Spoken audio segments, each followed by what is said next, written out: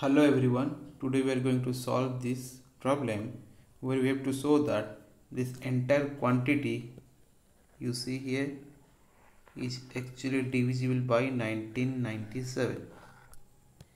So this seems very tough, but this is really easy problem, and let's see how can we do it. So first what we'll do, let's write down this entire thing, that is 1997.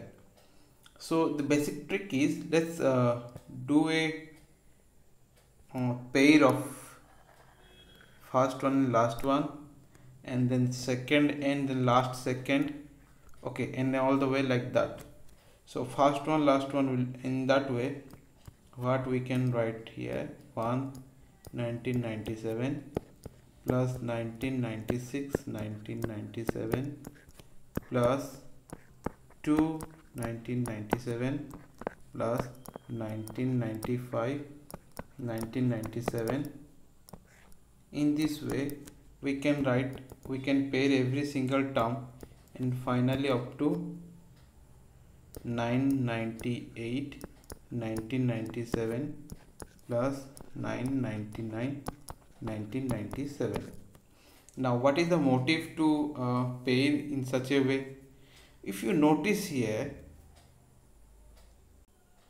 now if you notice carefully here, we have paired in such a way that 1 in 1996 becomes 1997, 2 plus 1995 is 1997, 998 999 is also, when added, becomes 1997.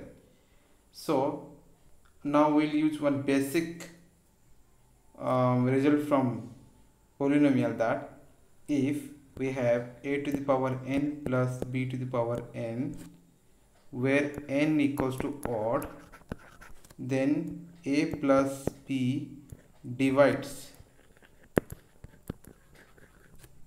n plus bn. We know that. So think like this. So first one was 1 plus 1996 must divide 7, right?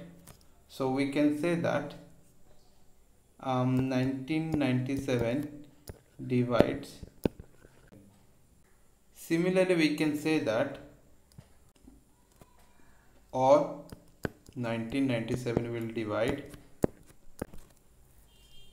So if you see this in same way, 1997 will divide every single term of this